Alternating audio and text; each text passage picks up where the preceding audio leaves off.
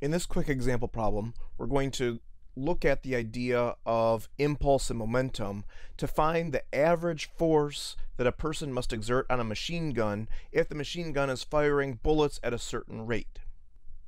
So we have a machine gun, it's firing bullets that are 20 grams, 0.02 kilograms, and each bullet is leaving the muzzle at 600 meters per second. And the gun is firing 200 bullets per minute. Average force is the change in momentum divided by the time interval, delta P over delta T. And so to look at this problem, we're going to look at the total change in momentum of a certain number of bullets and the time that it takes for that momentum to change. The change in momentum for a single bullet would be the mass times the final velocity of the bullet minus the mass times the initial velocity of the bullet.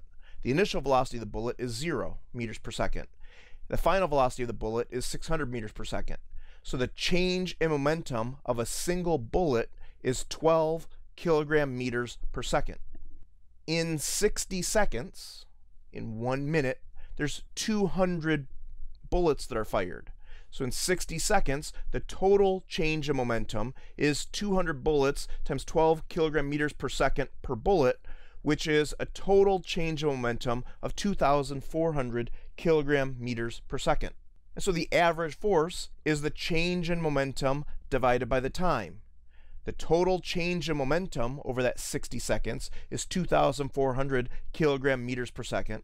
The time interval was 60 seconds.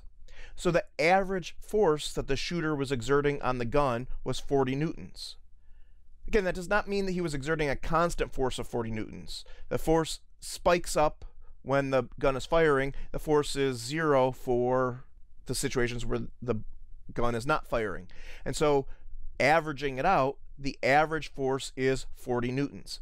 These types of problems are pretty common impulse momentum problems. You may have a person that's throwing masses off the back of a frictionless cart, and you might look at what the average force acting on the cart is by looking at what the change in momentum of each object is that he's throwing off. Again, this idea of impulse and relating change in momentum to the force and the time, that impulse momentum theorem, is a very key concept.